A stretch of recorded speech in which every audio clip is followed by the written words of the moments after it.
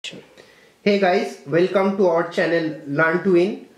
Today our topic is the relationship between power, voltage, current and resistance. After the session, I hope fundamentals of this topic will be clear to you. So let's start. The equation of power P equal to V into I, or VI square into R, or V square by R. All these formulas can be used depending on situation. Where voltage is V, power will be denoted by P, current will be I and resistance will be R. Mostly in series connection we use power equal to I square R, and in parallel connection we use power equal to V square by R.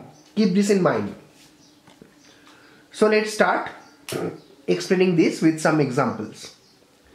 What is the resistance of an electric bulb marked at 220 volt 100 watt in glowing state?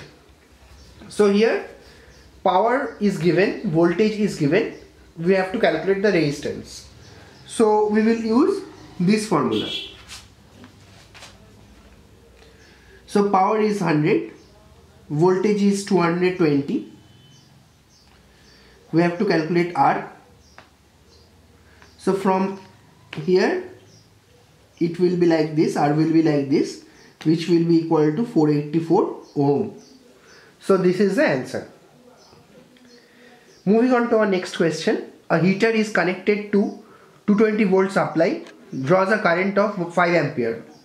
Find the electric power supplied to the heater. So here V is given, I is given, we have to calculate P. So we will use the first formula, P equal to VI, voltage into current. So V is 220 and current is 5.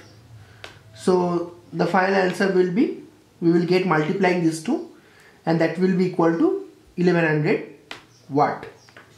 So this is how we can easily solve sums of power, voltage, current, resistance. Understood?